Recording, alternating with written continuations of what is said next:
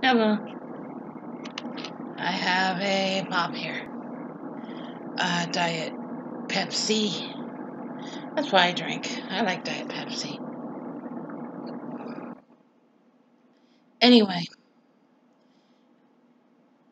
uh, it's weird. I forgot what I was going to say. Oh, you know the voice on skull?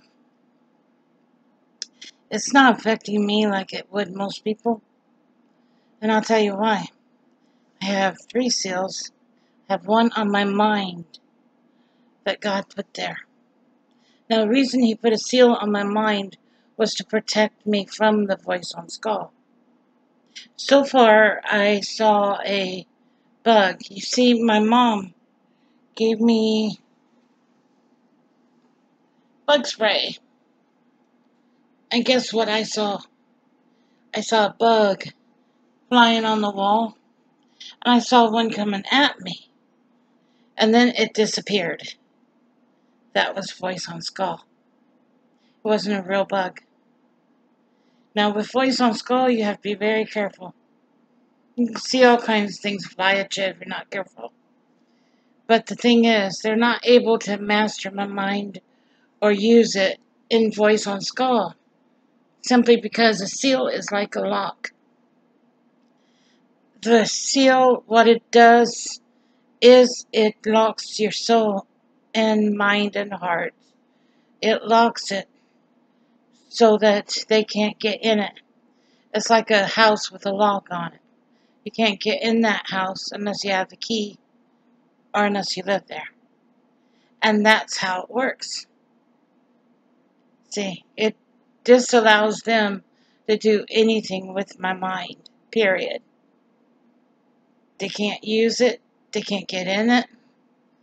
They can't control it like what they're talking about. They can't do anything with it. Because my mind is locked completely. And that's what I'm saying. I haven't had the problem most people have had with it because of that. You see, God is really good at locking things. And you can have Him lock your mind. Just like anything else. And that helps. He is sealing His people. The other day I noticed Mom and Dad had seals. Uh, so God is getting ready for Armageddon. Now, the thing is,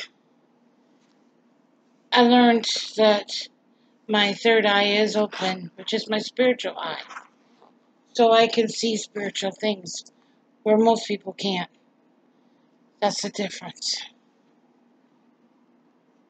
It doesn't make me a bad person or nothing. It just makes me able to see what most people can't spiritually. I can see spirits. I can see things like that most people would not see. Which is, to me, is just like growing up when I was young. I saw my father-in-law before I ever got married when I was a kid. Growing up.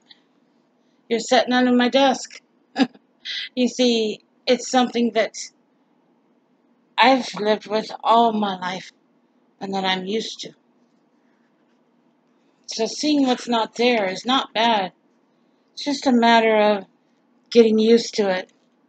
Chapter 7 of Revelation, verse 3, saying, "Hurt not the earth, neither the tree, nor the sea, till we have sealed the servants of our God in their foreheads." That's what this is. And I heard the number of them which were sealed. There were sealed 144,000 of all tribes of the children of Israel. Of the tribe of Judah were sealed 12,000. Tribe of Reuben were sealed 12,000. Of the tribe of Gad were sealed 12,000. These are all the children from Benjamin. And you see, Father Benjamin was my father. In Bible times. And that is why I am sealed. Because I'm one of the children from Bible times. Because my ancestors come from Bible times. You don't have to be a Jew to be sealed. That's what you have to realize. All God's children can be sealed. All God's children.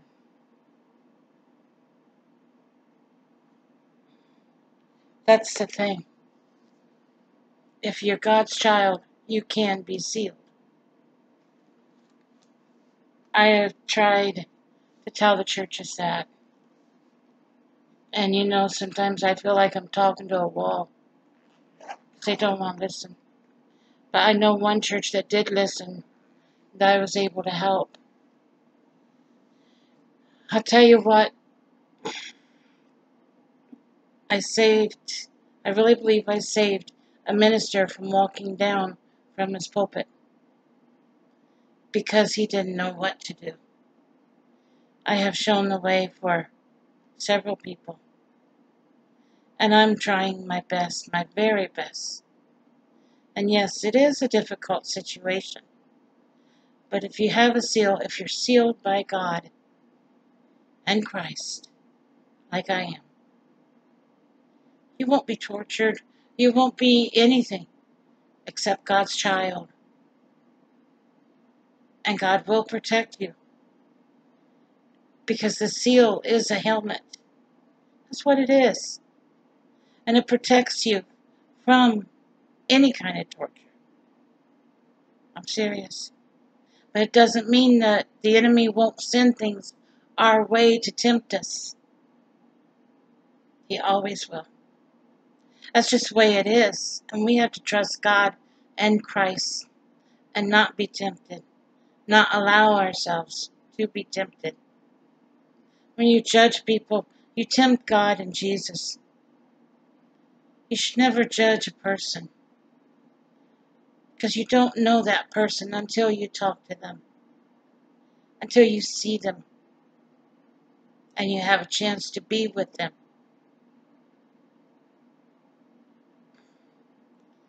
Like I said, maybe I'm preaching, and I'm sorry if I am. But I'm a messenger. I'm a messenger from God. Not a minister. Just a messenger trying to get out the message. God loves all of us. For God so loved the world, he sent his only begotten Son, that whosoever believeth in him should not perish, but have everlasting life. For God sent not his Son into the world to condemn the world, but that the world through him might be saved. God came in this world to save it, not to condemn it. Take care. Have a wonderful day. Bye now.